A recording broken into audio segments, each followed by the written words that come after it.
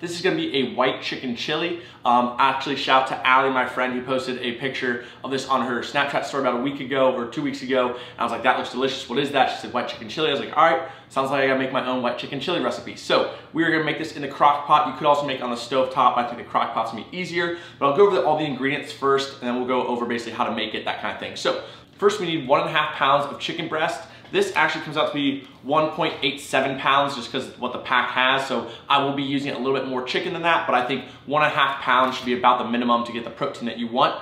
We'll also need 1 tablespoon of garlic, or about 3 to 4 cloves chopped up, but I think minced garlic is always easier. We need 24 ounces of chicken broth, which we have right here. We need 2 cans. These are 15.5 ounces of these northern beans right there. These are just the Kroger Great Northern beans.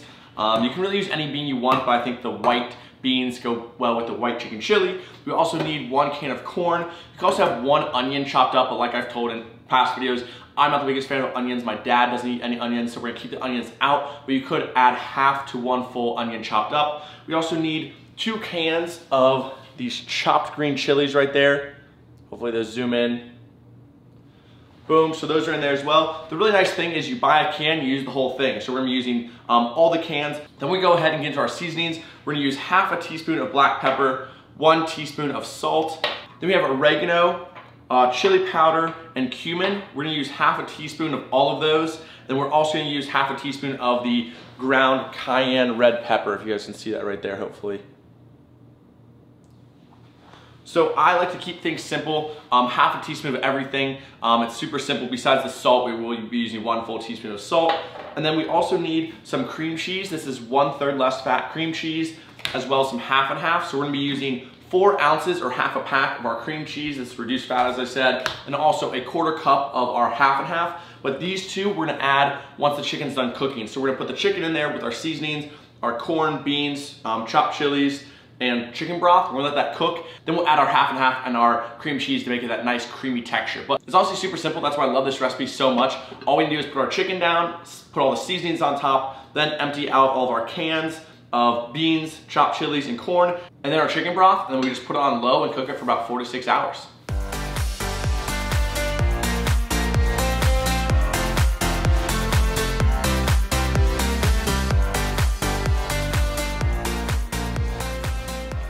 Now we've got all of our ingredients in the crock pot itself. I give it a quick mix just to make sure everything's kind of well combined in that chicken broth. But now we go ahead and set that on low. You could do it on high, probably for maybe like, I would say maybe like 3 hours or so. We're gonna do this low and slow for about 6 hours. Then we'll go ahead, take the chicken out and shred it. But yeah, basically for the next 6 hours, do whatever you want. Clean your kitchen, go to the gym, get some work done, all that good stuff. That's what I'm gonna do.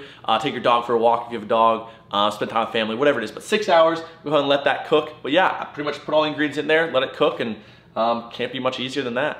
It is now a few hours later, I guess a little bit more than a few. But yeah, we went to the gym, we did some computer work, we're editing a video, all that kind of good stuff right now. I took Maisie for a walk, and now it is time to shred our chicken. So I just pulled this chicken out of the crock pot right here. So we're gonna go ahead and leave that on low. Once again, we're gonna add our cream cheese and half once we shred our chicken. First thing we're gonna do, shred this chicken up. All right, now we have all of our shredded chicken here back in this bowl. We're gonna do, I'm just gonna take this off for a second. We're gonna add all of our shredded chicken back in the crock pot. Like this.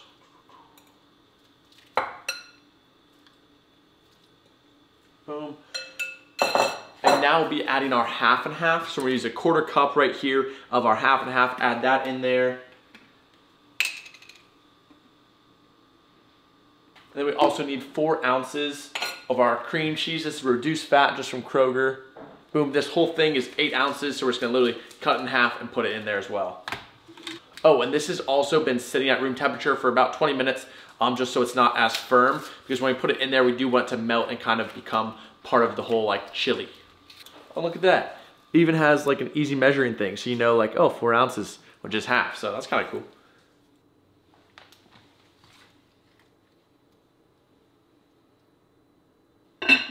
Now we've got our cream cheese and our half and half in there. What we're gonna go ahead and do is let that sit for about another 15 minutes and mix it occasionally, maybe every 3 to 4, just so that cream cheese and the half and half can mix through the rest of this kind of soup or chili, whatever you wanna call it. So we'll go ahead and let that sit for another 15 minutes, and we'll actually throw it to high just to help it kind of heat up a little bit more and actually melt that cream cheese to make it that creamy texture that we want. So go ahead, flip it to high. I'll check that every about 2 to 3 minutes for the next 15 minutes, and then we'll pretty much be done. It's that easy. And boom, just like that, we are here with our final product. I'll say the great thing about the crock pot is, although it takes a long time, the prep or actual cook time, I mean, literally is maybe 5 minutes in total. It takes like 2 minutes to put all the ingredients in the pot, 3 minutes to shred the chicken, and then put it back in the pot, and then 15 minutes later, it's ready to serve. So if you do have the foresight to make these meals ahead of time, highly recommend.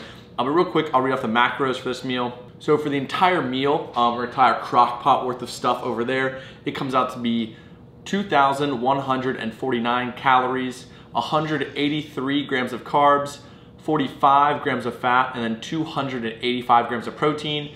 And then if we go ahead and we'll divide this up into 5 servings. So once again, I'm eyeballing this. I'm not actually measuring out like to the absolute gram 5 servings. I'm just kind of eyeballing it. Okay, this is about a fifth. That'll be about a fifth, so on and so forth. As long as it's all get eaten, the macros will eventually even out by the end of the week. And that's kind of important there. So real quick, for one, Maisie's being so loud. And she just ate dinner, so she shouldn't be very hungry right now. But for 1/5 serving of the chicken chili, we have 430 calories, 37 grams of carbs, 9 grams of fat, and 57 grams of protein. So yes, that's a lot of protein. That is for 1.5 pounds of chicken. If you went with 1 pound, you could bring down the calories and the protein a little bit. I actually went with, I think, 1.87 in mine, but I decided to round down for the overall macros just to 1.5 pounds of chicken. But yeah, let's give this a quick taste test. Still a little warm. Yeah, I don't want to burn myself again. But tastes really good.